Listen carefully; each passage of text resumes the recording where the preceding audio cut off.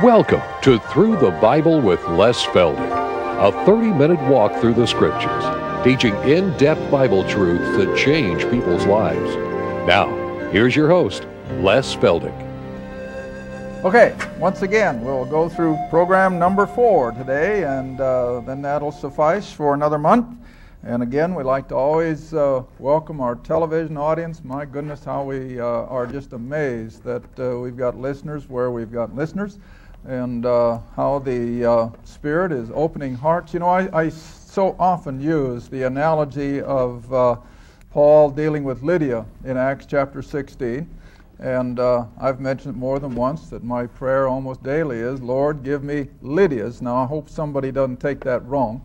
I mean by that the response of Lydia, that the Spirit opened her heart so that she listened to the things spoken of by Paul. And I think every believer should pray that. Lord, give me Lydia's today.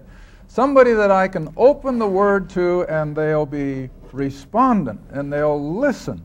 And so we're realizing that there are so many who never had an interest in God's Word before. And the Spirit is opening their understanding, and we're just seeing it everywhere we go. Now again, we like to always let our new listeners know that we have the books and the tapes and the audios available. We keep them nominal. We put 12 programs on each one of these. And if you're interested, you give us a call or drop us a note. And same way, I've been thinking of it, finally. I've been wanting to do it for many, many months.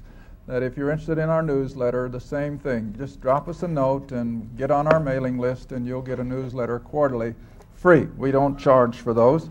And I'm always emphasizing that your name is safe in our mailing list. We do not share it with anyone. We do not use it to appeal for funds. We've never yet written anybody asking for money, and I won't. I'll go to the grave first. But whatever, if you're interested in any of these things, you drop us a note and we'll be glad to respond to you. Okay, I think that's all we have in that area. Let's get right back where we left off in 1 Thessalonians chapter 5. And again, verse 7, where we're having this constant flip side from one to the other. Those who are left behind because they've been in spiritual darkness. They're enjoying the things of this world, and they have no appetite for the things of the Spirit. So then Paul says in verse 7, for they that sleep, that is spiritually, they sleep in the night, and they that be drunken are drunken in the night. But, back to us, but let us who are of the day be sober, putting on the breastplate of faith and love, and for a helmet the hope of salvation. Of course, these are the same things that he listed in Ephesians chapter 6. And then verse 9. Oh, what a tremendous lesson for believers. For God has not appointed us as believers to wrath. Now, isn't that plain? Now, these people that are insisting that the church is going to go into or through the tribulation, they have to just blink and miss this verse. But here it is. We as believers are not appointed to this day of the Lord, the day of judgment, the day of wrath. I don't care whether they want to call it the tribulation or they want to call it eternal destiny to come. It's still the same premise that those of us who are part and parcel of this day of Christ are out of here before the day of judgment falls on this planet. Over and over, Paul makes that so plain. See, but what I've learned from our mail, from talking to people that call, when everyone who says they can't agree with my stand on the rapture, they hardly ever look at Paul's epistles. All the verses they give me to back up their theory is Old Testament, the 4 Gospels, and Revelation, which is, of course, all attendant with the tribulation and the day of the Lord. But you see, Paul never alludes to that, as I've been showing now for the last 3 half-hour programs. Paul alludes only to the day of Christ. Now there's one exception, and we'll probably get to that in our next taping session next month, and that's in chapter 2 of 2 Thessalonians, where he comes the closest to end-time prophecy of any place in all of his letters. But here, he's talking only about we as believers not being associated with the day of wrath, the day of the Lord, but rather how that we have not been appointed to this day of wrath, but we obtain salvation, not only from eternal hellfire, but we're also going to be saved from this horrible 7 years on earth. And all through the work of our Lord Jesus Christ. Verse 10, who died for us. See how Paul is constantly bringing up that finished work of the cross, the gospel.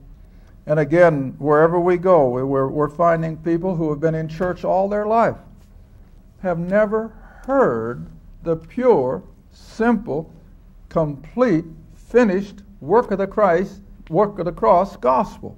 They just don't hear it, and it's so sad. And I can't figure out why. My land, they all celebrate Easter. They can all talk about his crucifixion, but they can't seem to put that package together that when we believe it, it becomes our means of salvation. And that they somehow miss. And it's a sad commentary. But now Paul again, see, we're not doomed to the day of the Lord. We're not doomed to an eternal separation, because Christ died for us, that whether we wake or sleep, we should live together with him. Now the word sleep here, of course, is a reference to physical death. It doesn't make any difference if we die physically. We're still alive with him eternally. Oh, let's look at Colossians. Let's see, where is it? That's back to the left. Colossians chapter 3. Colossians chapter 3.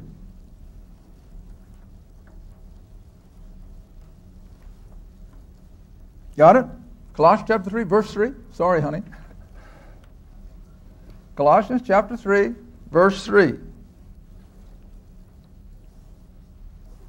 For, Paul writes, you are dead. That is the old Adam that we're born with. It's been crucified. It's been put to death by virtue of our faith in the gospel. You are dead.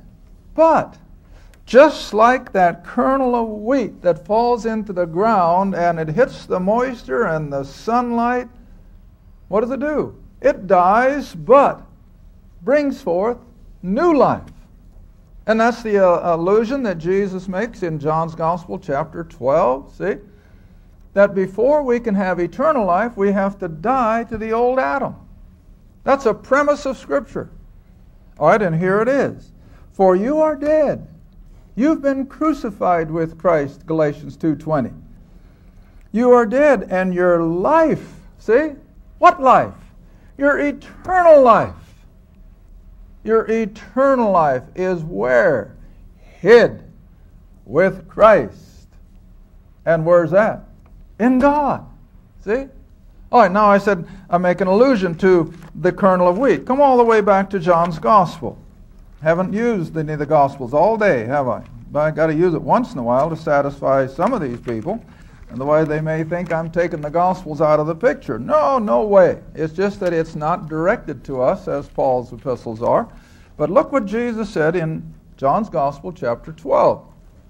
And I love these verses because it backs up my teaching that Jesus had nothing to do with Gentiles all through his earthly ministry, with the two exceptions, the Canaanite woman and the Roman centurion, and they were exceptions.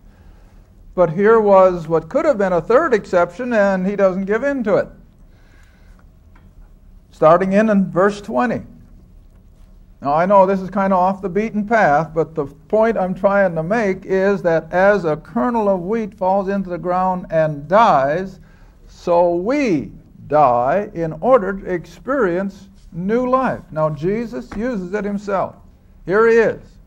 at the hours leading up to his crucifixion, and the feast of Passover crowds are gathering in Jerusalem, multitudes of Jews from all over the world. And then you come into verse 20 of John's Gospel, chapter 12, verse 20. And there were certain Greeks,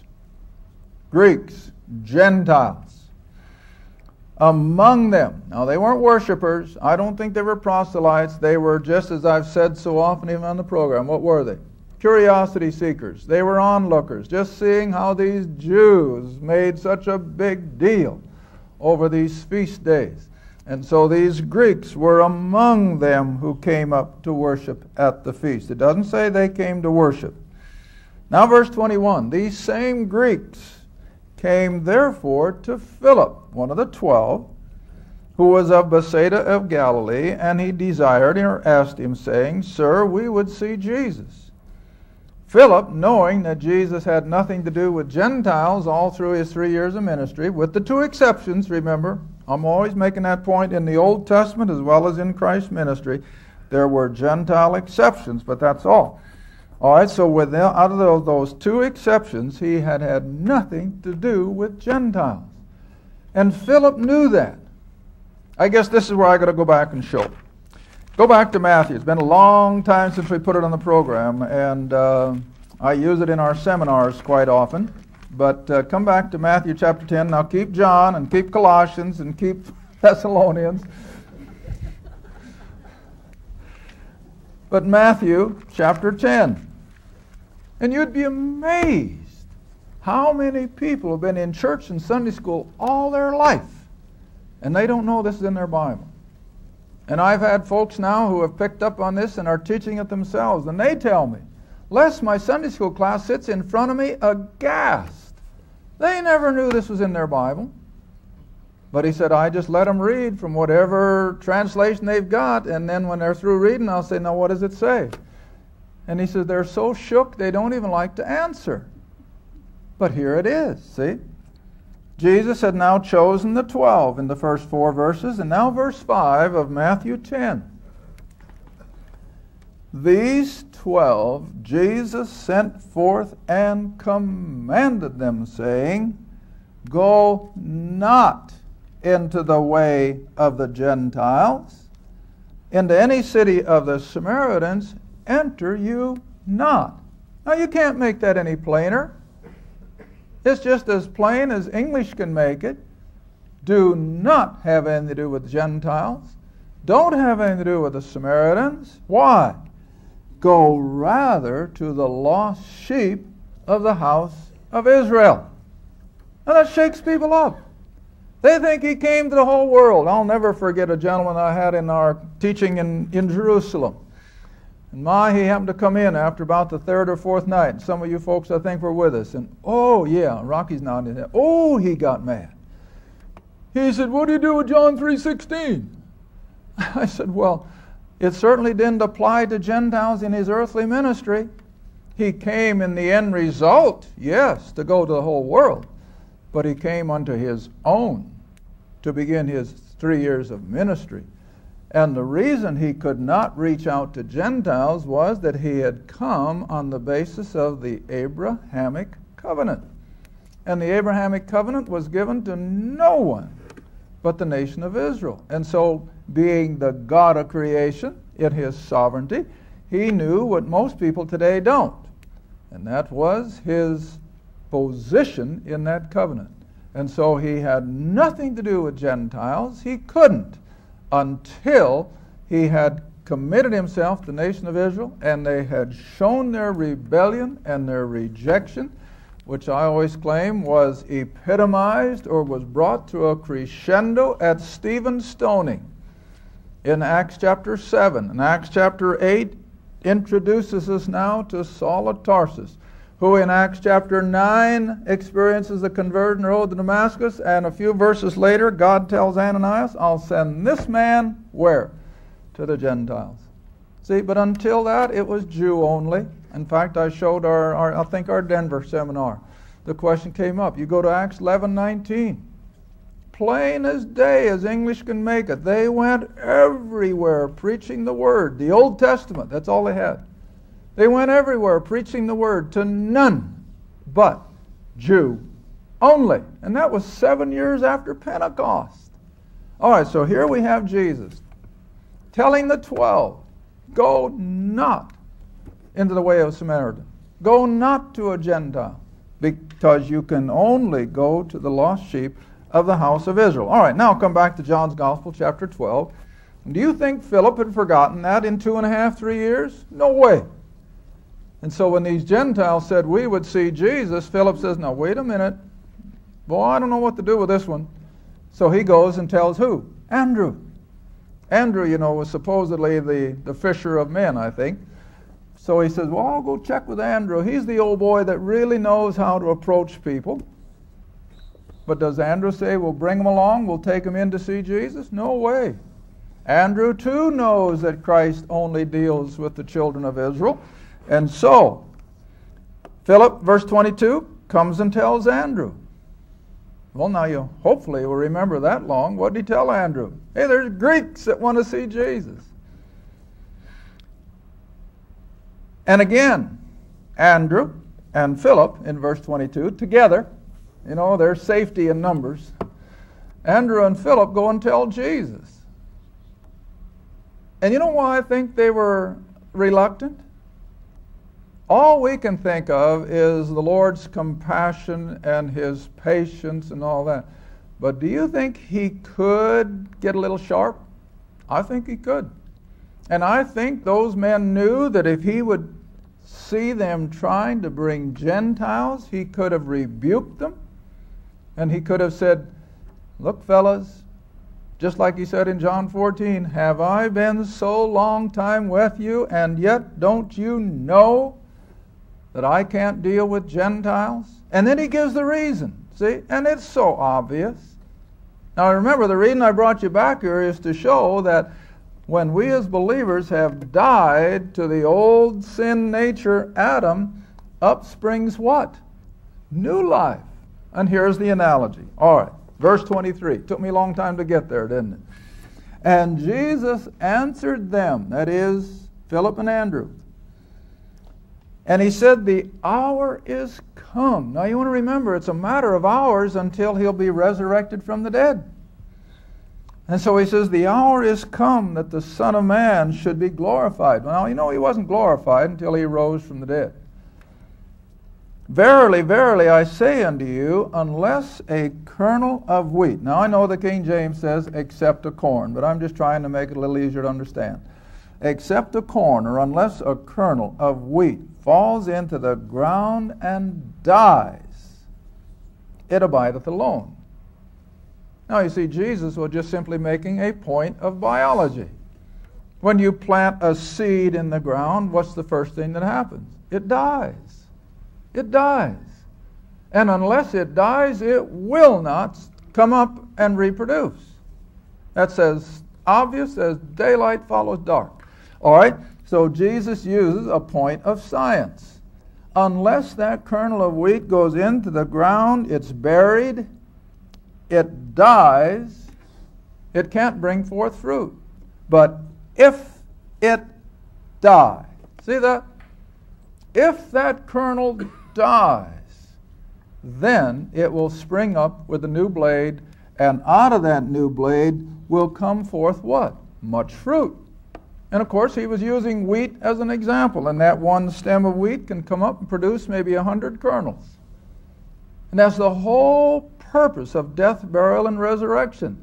That now, because of what Christ had accomplished, yes, new life can come up for every believer. Now, and along with that, come to Romans chapter 6 on our way back to Colossians. And then we'll go back to Thessalonians for a few moments. But look what he says in Romans 6. Verse 5. See, and this is where good works falls by the wayside. It just simply disappears into the fog. Because good works cannot take the place of dying. Good works cannot take the place of that kernel dying and reproducing. All right, verse 5. Romans 6. For if, see, it's conditional. If we have been planted, just like that kernel of wheat, if we have been planted together in the likeness of his death. Now, what does that mean? Every one of us, in the eyes of God, as a believer now, had to have been identified with Christ in the tomb. And I've put it this way for years. When Christ hung on the cross, he saw every believer dying to the old Adam. When Christ laid in the tomb, God saw every believer epitomized in that tomb experience. Now then, reading on in that last part of the verse, if we're in the likeness of his death, if God has identified us with him on the cross, with him in the tomb, then he can identify us also in the likeness of his what? Resurrection. See? And what does resurrection depict? New life. See, that's why God has arranged springtime the way he's arranged it. Every spring, every human being on the planet is once again reminded of what? New life, resurrection, the whole 9 yards. It's so, I think that's another one of the reasons that God says every man has been lighted that comes into the world. My, if they see that flower come up, that was nothing but a dead seed or a dead bulb, it's new life. When the trees begin to blossom out with their leaves and everything, it's new life. Resurrection, see? That's the picture. And then verse 6, still in Romans. Knowing this, as a believer now, we know this beyond a shadow of a doubt, that our old man, our old Adam, is crucified. He's been put to death with him, that is, with Christ, that the body of sin, the old Adam, might be destroyed or put out of commission, that henceforth we should not serve that old Adamic nature. Why? Because it's dead. But out of that dead nature, we get new life. All right, now flip back to Colossians a minute on your way to Thessalonians, and maybe we can get a verse or two more yet. Colossians chapter 3, once again. Verse 3, for you are dead. You've been crucified with Christ. The old Adam has been put to death. And your life, your eternal life, your new life in Christ. And where is it? It is hid in or with Christ in God. A safety factor? Boy, I reckon. What a place to be. Now, you talk about security. You can't get it much better than that. Here we are with Christ, and Christ is in that Godhead, and there we are. Never to be removed. Nothing, like I always showed you in the last program, even that wicked, adulterous Corinthian. He couldn't be removed. He was with Christ. Oh, he's going to suffer loss of reward. Absolutely, God's not going to let him just escape without any reprimand. But he's not going to lose his salvation. And so for the true believer who is with Christ, we are hid in God. And then verse 4, we looked at all these in our Colossians study. But when Christ, the day of Christ, when Christ, who is our life, shall appear, then shall you also appear with him where? In glory. See? Now, you know, the Bible really doesn't tell us much about our eternal future so far as what heaven is like and so forth. All it can do is use superlatives like eye hath not seen nor ear heard, but God has prepared. But it doesn't tell us what. We usually like to hear about the streets of gold. I think that's mundane. That's mundane compared to the real experience. It's just beyond human comprehension, the things that God has prepared for us when we join him in glory. Okay, honey, back to 1 Thessalonians chapter 5. Verse 10 again, so Christ who died for us, that whether we awake, whether we're living, or whether we have passed on by death, our loved ones who've gone on as before, it doesn't make any difference so far as eternity is concerned. We're all going to be together with him one day. Now verse 11. Consequently, what can believers do that the unbelieving world cannot? Comfort. See? Oh, what comfort. Every day we get a letter, I think, that someone has lost their loved one, a spouse, a child, a daughter, a son. But oh, listen, what can we tell them? If they're believers, they're going to see them again. That's our comfort, see? So comfort yourselves together and edify one another, even as also you do. Paul says, I know you're already faithful in that. Paul thought the world of the Thessalonians. You know why? Remember I told you several weeks ago, how much time did Paul spend with the Thessalonian believers? 3 weeks. Maybe a part of the 4th. He says 3 Sabbaths. So that's 3 full weeks and maybe a few days in the next one, but not long enough to go to the 4th Sabbath. And out of that 3-week experience in Thessalonica, he had seen this little group of believers come out of paganism, out of spiritual darkness, and became so rooted that several weeks later, Timothy evidently brought him the news, and we're going to pick that up in the next letter, of how steadfastly these Thessalonians were standing in their faith.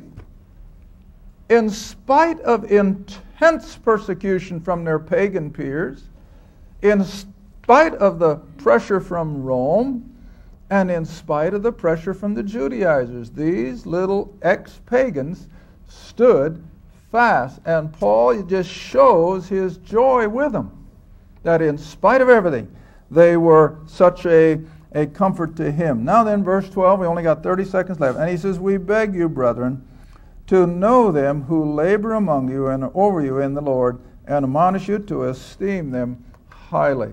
Yes. God does expect believers to recognize their leadership, to recognize those who are feeding them spiritual truths, and we're to appreciate them.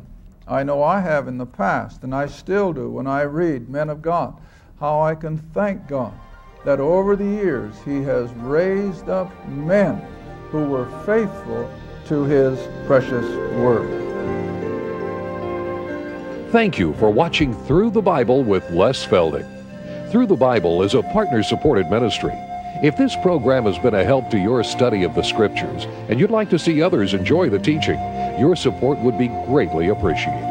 Write to us at Les Feldick Ministries, Route 1, Box 760, Kinta, Oklahoma 74552, or call 1-800-369-7856. Remember, all programs are available in printed form, audio cassette, and videotape. Be sure to tune in next time to Through the Bible with Les Feldick.